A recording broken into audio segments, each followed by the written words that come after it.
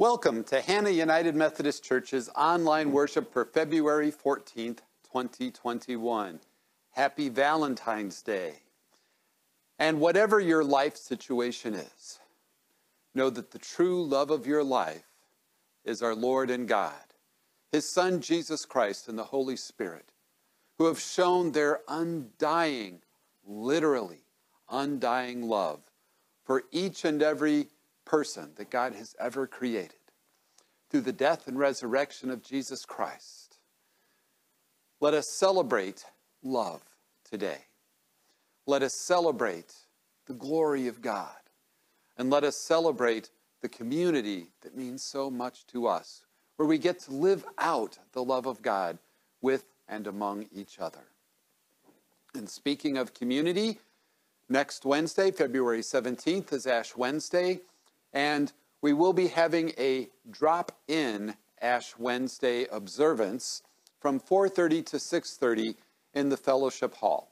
Anytime within those 2 hours, stop by. I will lead you in a prayer of repentance, and you will receive a piece of sackcloth and ashes, a piece of burlap with an ash cross drawn on it. And you can wear this throughout Lent to proclaim your continuing repentance. I look forward to seeing you there if you feel that it is safe to come in, but it will just be you and I and maybe one or two other people at any given time. So stop on by and let us begin our season of Lent with an observance of the repentance that Ash Wednesday represents. Also, as the positivity rate for the COVID virus continues to improve, we are looking at potentially resuming in-person worship on February 28th. I will make that final decision the week prior to February 28th, but I expect that things will continue and the trend that they have been, and we will gather in the fellowship hall, socially distanced and wearing masks as we were doing last fall. But what a joy it is to see some improvement in the spread of the virus and to be able to worship again face to face for those for whom it is safe and those who feel that it is safe for them. Let us give thanks to our Lord and God, and let us keep hope, trusting in God's presence and guidance with us.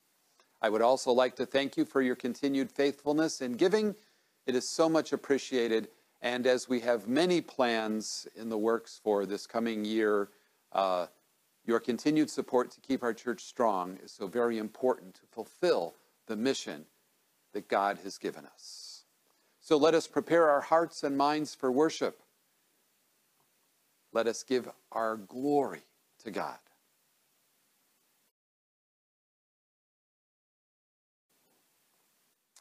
Let us open our worship with a word of prayer.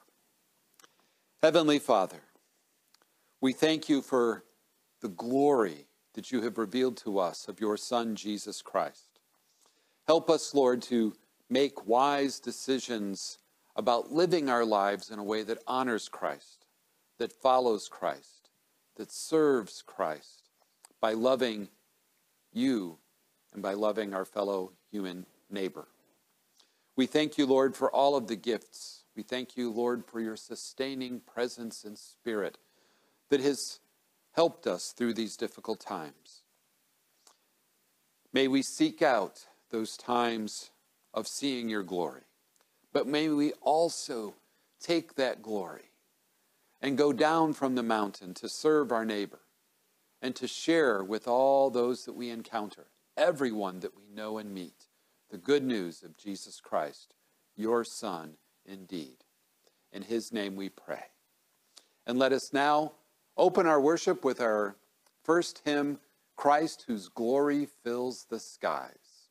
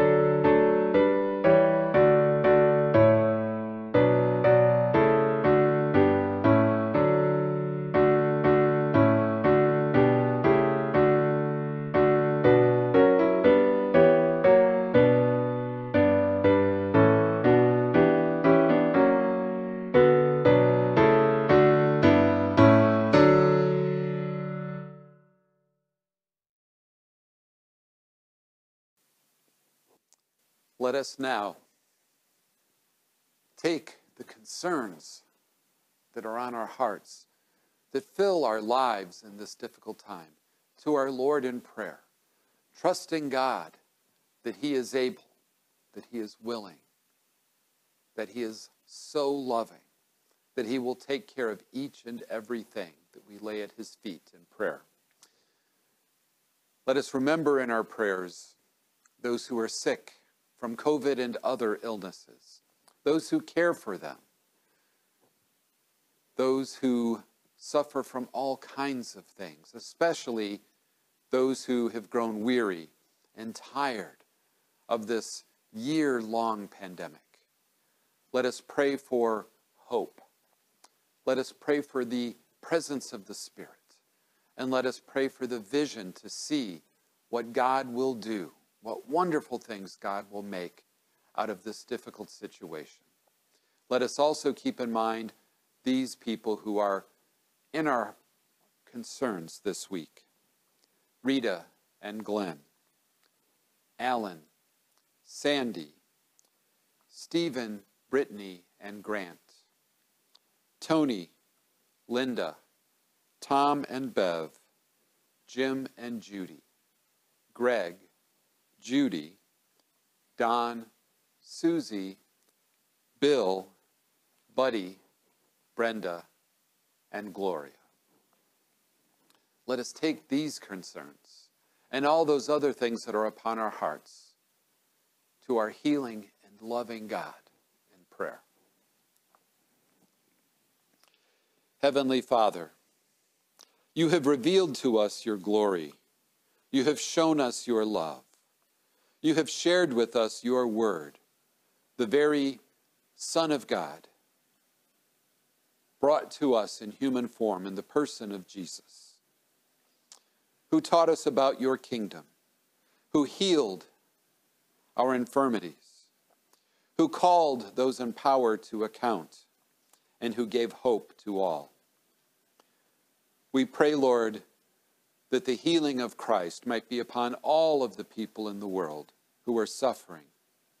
We pray, Lord, that the comfort of Christ might be upon each and every one of us. And we pray, Lord, that the hope of Christ might live in us, that our very lives might show the good news of Jesus Christ by our trust in your care for us and the world, by putting our faith in your Son, Jesus Christ, who redeems us from all of our sins, and for that Spirit that lives within us, that empowers us, encourages us, and leads us into the world in service of your will and mission for us. May the light of Christ shine through us. May we bring good news to all those that we encounter. And may we walk and live, even when we cannot see the way forward, by faith and by hope in your Son, Jesus Christ, the very one who walked among us, the very one who was born into poverty, who lived a life of oppression and ridicule, but who willingly gave his life that we too might live and that we might know the truth of your will for us. Help us to live into that truth as we offer together the prayer that he taught us, saying, Our Father, who art in heaven, hallowed be thy name. Thy kingdom come, thy will be done, on earth as it is in heaven. Give us this day our daily bread, and forgive us our trespasses, as we forgive those who trespass against us. And lead us not into temptation, but deliver us from evil. For thine is the kingdom, and the power, and the glory forever. Amen.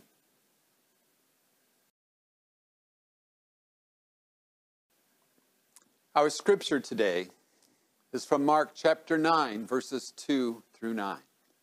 As you hear the words of this passage of the gospel, listen for, encounter the living word of God speaking to us. After 6 days, Jesus took Peter, James, and John with him and led them up a high mountain where they were all alone. There he was transfigured before them. His clothes became dazzling white, whiter than anyone in the world could bleach them. And there appeared before them Elijah and Moses, who were talking with Jesus. Peter said to Jesus, "Rabbi, it is good for us to be here. Let us put up 3 shelters, one for you, one for Moses, and one for Elijah." He did not know what to say. They were so frightened. Then a cloud appeared and covered them, and a voice came from the cloud. "This is my Son, whom I love. Listen to him." Suddenly, when they looked around, they no longer saw anyone with them except Jesus. As they were coming down the mountain, Jesus gave them orders not to tell anyone what they had seen until the Son of Man had risen from the dead. The word of God for the people of God. Thanks be to God.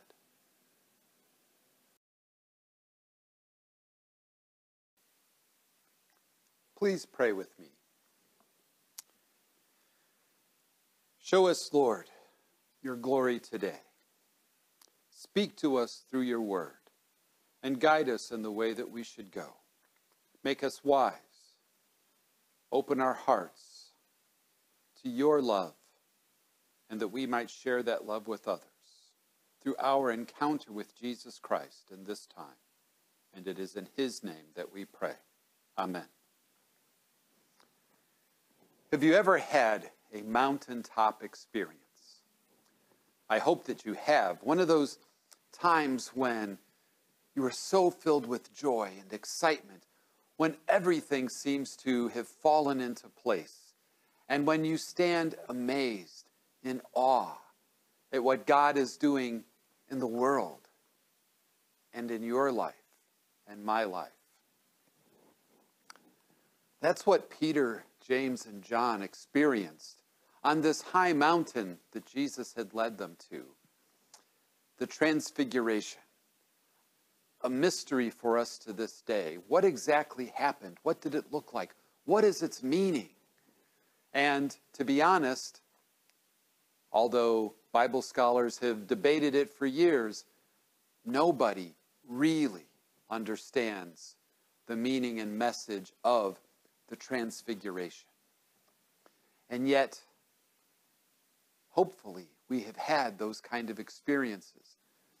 Maybe not seeing Jesus and Moses and Elijah in the body glowing and shining brightly in front of us.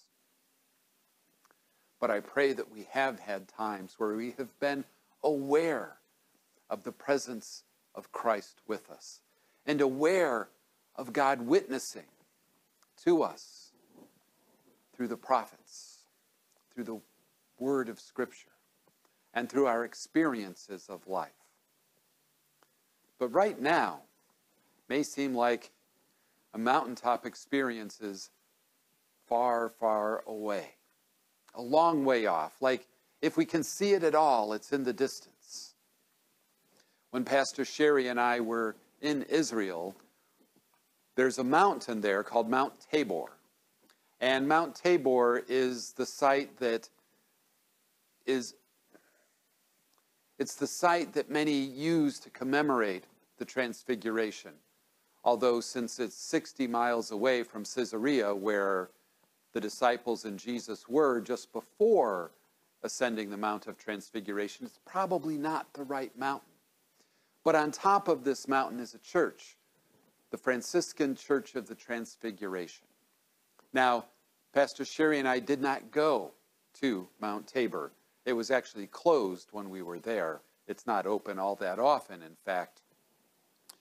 But it sits on the edge of the Jezreel Valley, about 6 miles or so south of Nazareth, about 8 miles from the River Jordan.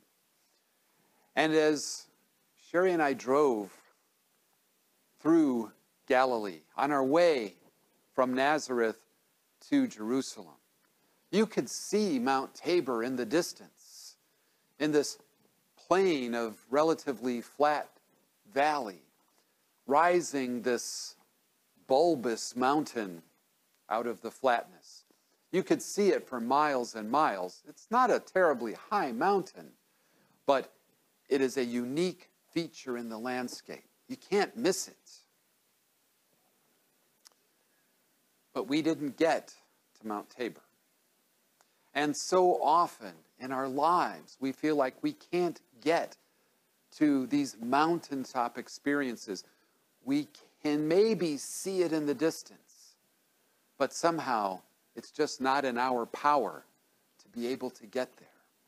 And that's true. It's not in our power to make a mountaintop experience. It's a gift from God when it happens. And it usually is quite surprising. Just like Peter, James, and John were quite surprised with what occurred on that night on that mountain for them. Why they were going up to the mountain, they probably didn't know. But they were following Jesus. And when they got to the top of the mountain, there appeared before them Moses and Elijah and Jesus, shining brightly, whiter than any white in the world.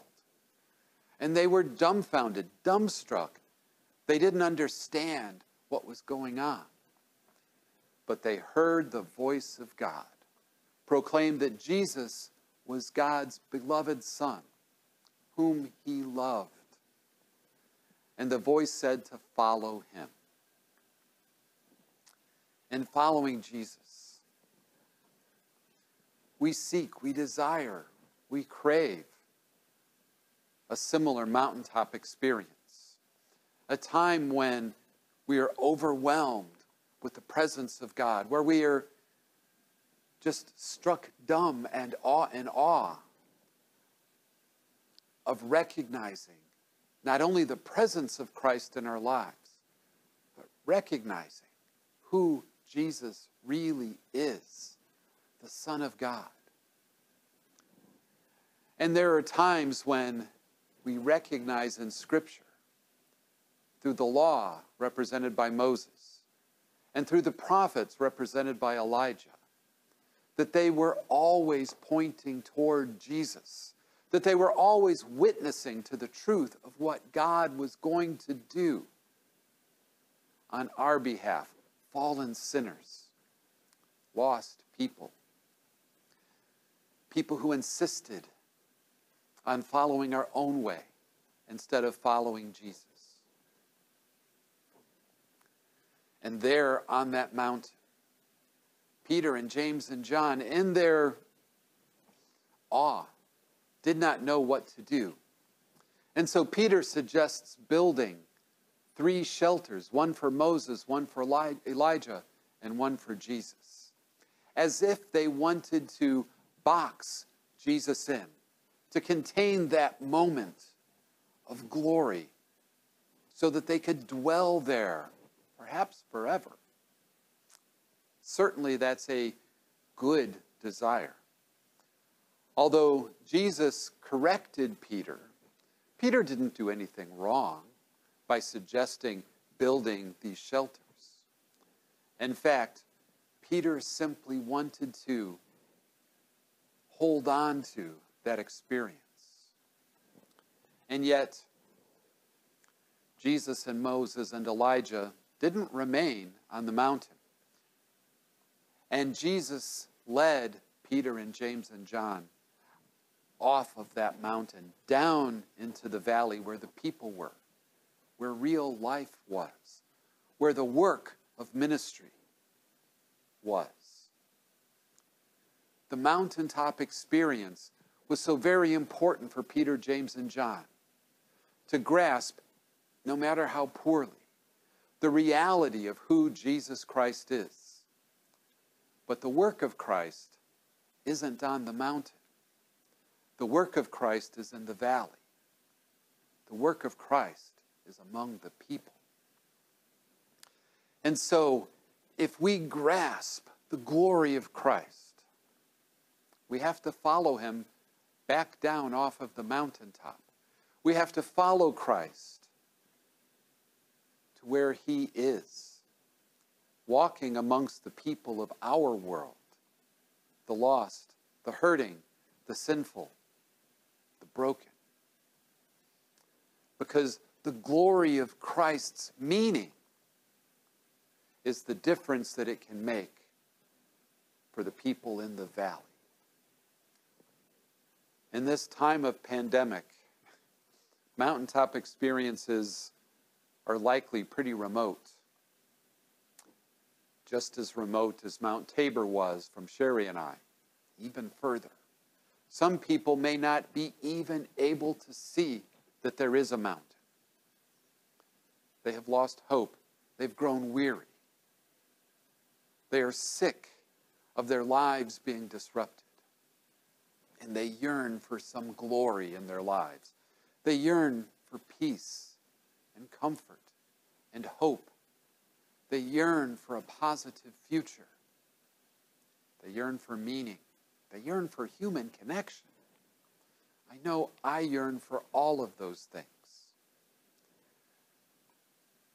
But the story of the Transfiguration reminds us who Jesus is, reminds us of what Scripture has always been pointing to. And it reminds us that we can't box Jesus into those mountaintop experiences that we desire so deeply and so rightly.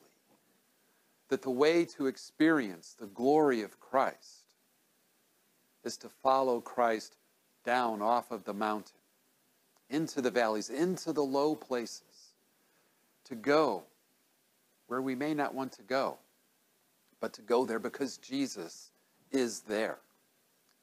And if we want to see Jesus shining brightly, we need to see it through the eyes of people who have grasped for themselves the reality of Christ.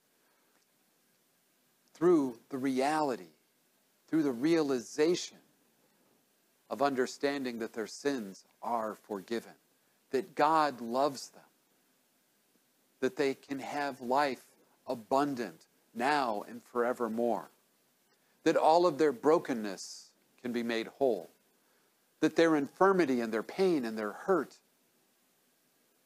healed. When we see Jesus making a difference in people's lives, we can experience the light and the glory of Christ even more brightly than Peter, James, and John saw it on that mountain. Because the meaning of that event, as mysterious as it is surely that the Son of God, who God loves, is one that when we listen to him, we don't have to build a shelter. We don't have to box Jesus in to contain him, because nothing can contain the glory of God in Jesus Christ. Things are looking up, perhaps tentatively, that maybe soon life can begin to return to something like the normality that it was before the pandemic hit. But in this time, when we find ourselves in the depths of the valley, let us also find the glory of Christ with us, sustaining us and calling us forward. And instead of boxing Jesus into what we had before, let us carry Jesus out into the valley, to the broken, to the hurting, to the lost, to the infirm, to the sinner, to the hopeless, to the lonely. Because there, when we bring Jesus to those people, we will encounter the glory of Christ. We will have those mountaintop experiences not on the top of a mountain, but in the depths of human suffering, relieved by the grace of God in Jesus Christ. Let us look forward to what Christ will do through us. Let us prepare ourselves for a future where Christ shines brightly, whiter than any white in the world, through the ministry and the mission that we live right here in Hannah.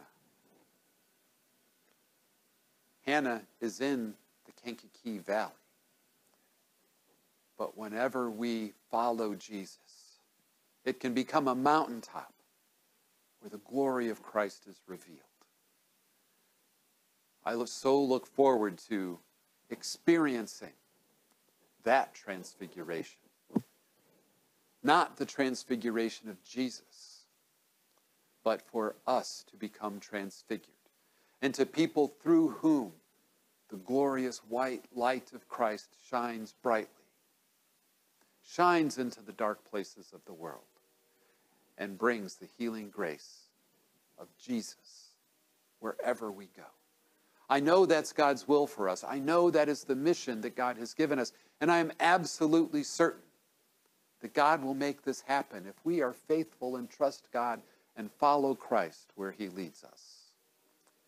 May we follow faithfully. May we follow hopefully. May we follow joyously. Amen.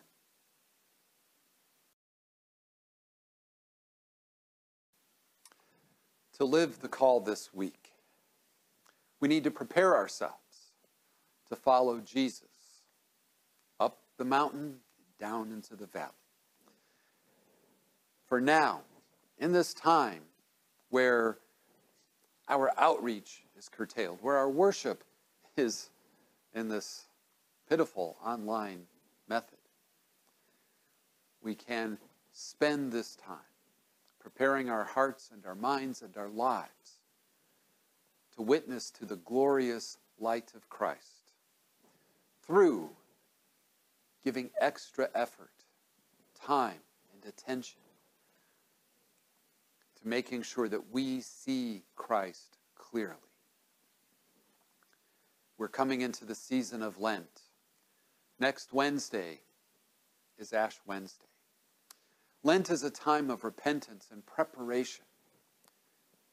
I pray that our sacrifice for Lent, our fasting for Lent this year, be that we sacrifice the time to spend in prayer with Christ, listening to the Holy Spirit, studying Scripture, not just for what it means, but for what it says to us and our place in this world. It's practicing discipleship. And when we give our full attention to letting the grace of God work in us through prayer and Bible study, through conversing with one another, through seeking the will of God for our lives, we open ourselves up to let our very hearts be a mountaintop on which the light of Christ can shine brightly. Practice discipleship. Let it plant seeds in you that will grow and bear fruit as we come out of the pandemic. Because God has great plans for us. God has a future for us. God is good. God will lead us to be leaders, to introduce people to Jesus Christ. May the mountain of transfiguration live within our very lives. Let us pray. Covenant God, we stand in awe of your love that seeks not punishment, but the reconciliation of the world. Give us the hands to serve and the words to proclaim your forgiving grace to all we encounter. Empower us to be disciples of Jesus Christ who help to transform the world. May we follow your Son, Jesus Christ, wherever he would lead, so that all might know that it is only through Jesus that we can live in the glorious light of your love. So it is in his name that we pray. Amen. Let us now sing our closing hymn, I Stand Amazed in the Presence.